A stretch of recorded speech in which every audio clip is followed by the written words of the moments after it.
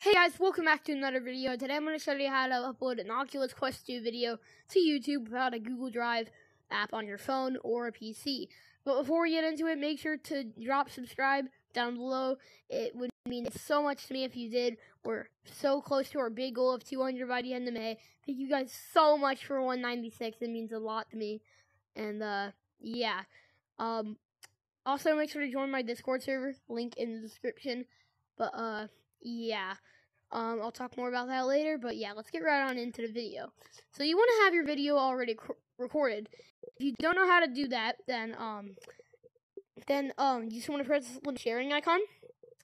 Then you want to hit recording, and right where your Oculus menu is, there should be a little pop-up that says like start recording or something, and you just want to click it, and I press no, it shouldn't say start recording. It should say include mic audio. If you want your thing to record audio, then I recommend doing that. But yeah, once you have that done, what you want to do is also you can start recording in game, like right where my browser icon is.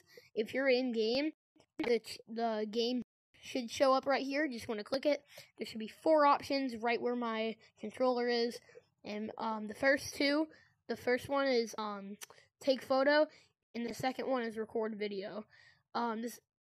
Taking photos is optional for this, but if you want a thumbnail, then I recommend doing it.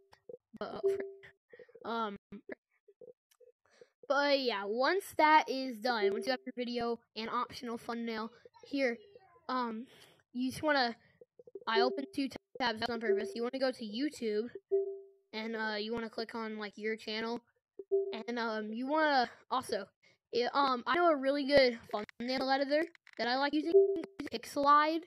This video is not sponsored, by the way. I'm not famous enough to get sponsored. But yeah. Pixelide editor or something. Not pixelated. I need to fix that. But yeah, once that's done, yeah, you go to Pixelide. It's a really good photo editor. Yeah, right here. And you just wanna go to just wanna click on it. Start designing, and you can press upload image, and you can edit it. But yeah, I don't know if you can edit videos in this, but I guess you guys can test it. If you want a good editor, all my my YouTuber friends use Wondershare from Filmora. But yeah, you can try that. But once that's done, you want to hit upload. And once that's done, what you want to do is there should be a little thing that says your browser is old or something. You just want to scroll down, hit skip to YouTube Studio, and you'll see this. So select files. Then I'll do one of the bad takes that I did. And yeah, you'll get that done. You can add the title, the description, and then here's where the thumbnail part is. You can, there's free thumbnails that the thing already selects for you, but, it's not working for some reason. You can upload a thumbnail, if it would let me, but, yeah, you just wanna, also, by the way, you wanna make sure all of these are blue before uploading, but you just wanna press, you can do any playlist. If you want your video to go on YouTube Kids, press yes, it's made for kids. If you don't, press no. And yeah, if your video is sponsored, you want to put hashtags, subtitles or more, you press show more. And yeah, you can do all that. But yeah, you can since my video is not more than 25 seconds, it doesn't let me add an end screen. But basically what that is like at the end of most YouTube videos, there's a thing that like says a few random videos on screen at the end. That's how you add one.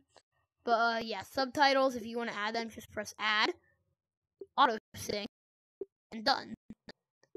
You don't even have to type anything. And then that's done. And yeah, you don't have to do anything here. That's just like potential copyright or something.